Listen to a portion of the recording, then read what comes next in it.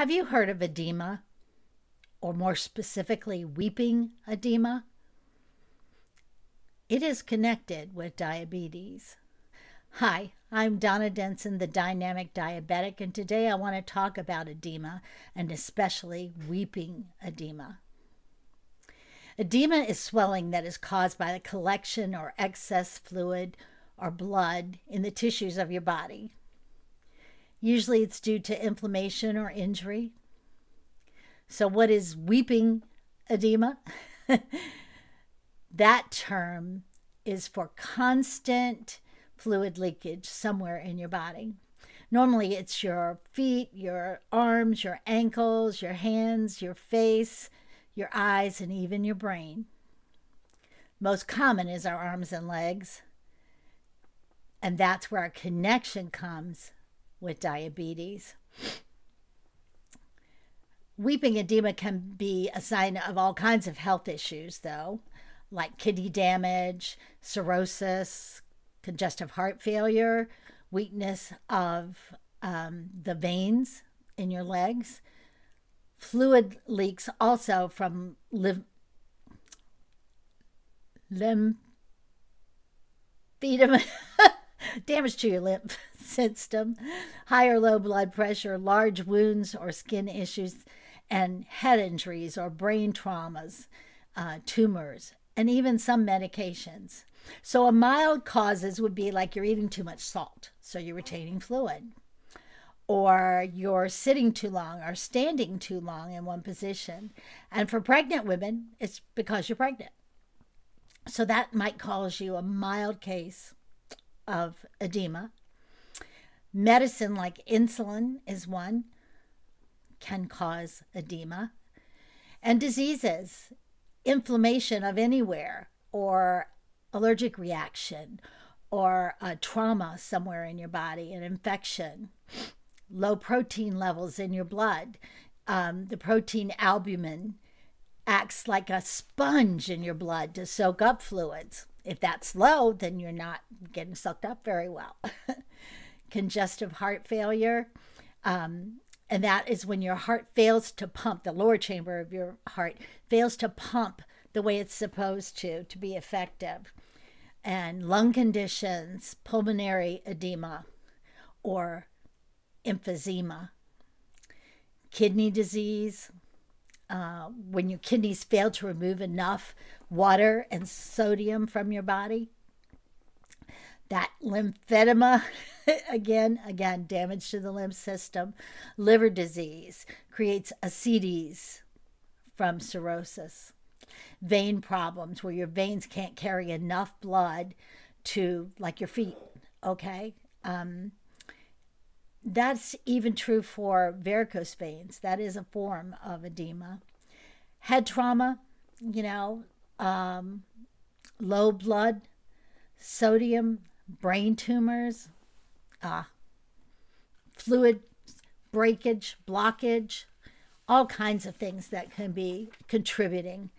But for diabetes, I'm going to get real specific, okay? A complication of diabetes is swelling in your lower legs. Diabetes expands our blood circulation, and it does it in a way that's not necessarily good. Our connection, several things that we as diabetics have concern with. Diabetic neuropathy, which is the nerve disorder of the nerves in your feet and your legs that cause numbness, tingling. You can't feel them. Sometimes you can't feel any pain, and they swell. Or diabetic retinopathy, which is macular edema, which is swelling in your eye. In areas of your eyes, you have huge swelling, which can lead to vision loss or even blindness.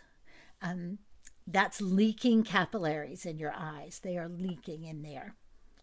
Gestational diabetes, that's for someone who's pregnant. They have diabetes during the pregnancy, and then the child is born and it's gone away.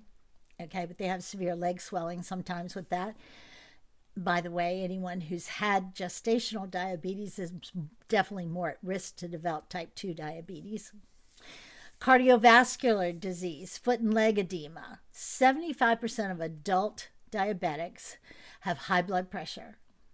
And that high blood pressure makes them 2 to 4 times more likely to die of a cardiovascular problem. I hate this word, lymphedema. Risk, that's doubled. Lymph problems are doubled for diabetics.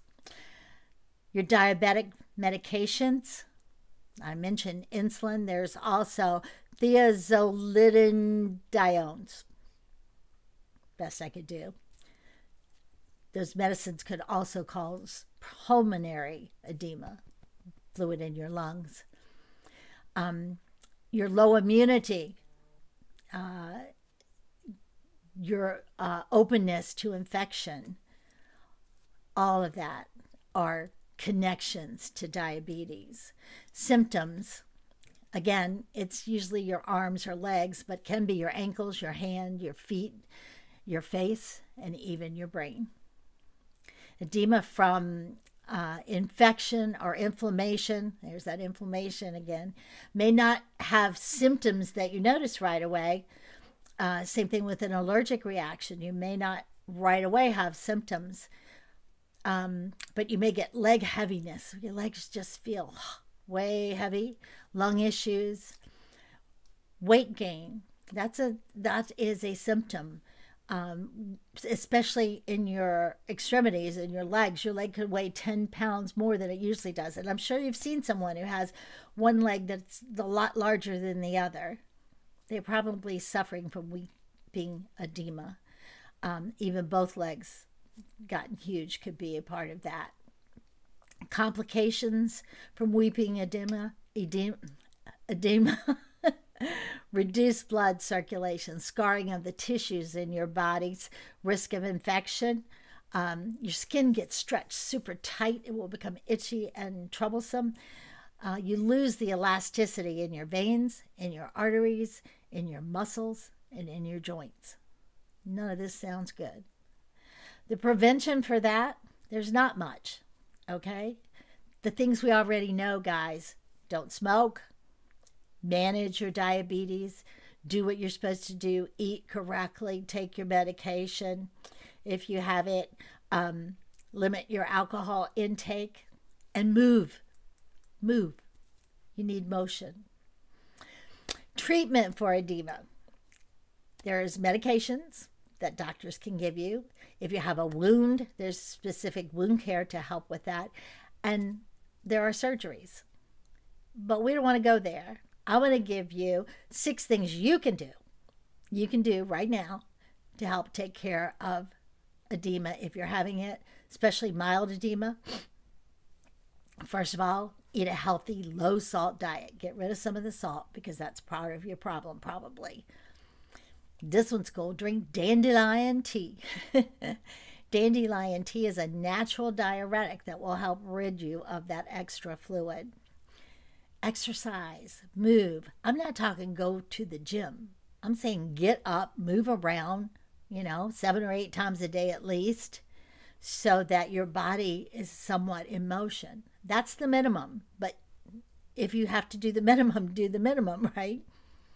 The more exercise you get, the better off you are.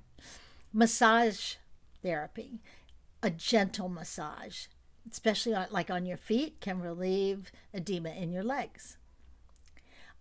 Elevate whatever part of your body is suffering with edema. Elevate it. Weeping edema tends to strike mainly our legs, so lift your feet up. Pop them up on some pillows several times a day, as often as you can, and that will help. And last, essential oils. Interesting, yeah? Fennel oil, grapefruit oil, they are both natural diuretics, okay? So what you do is you mix 3 or 4 drops of that essential oil in with an oil carrier like coconut oil, a teaspoon of that. Mix that together and then massage it into the area that you're having trouble with. I do caution you, buy good essential oils. If it's at the dollar store, it's not going to do the trick, okay? You need to have good oil to make it effective. That was a lot, huh?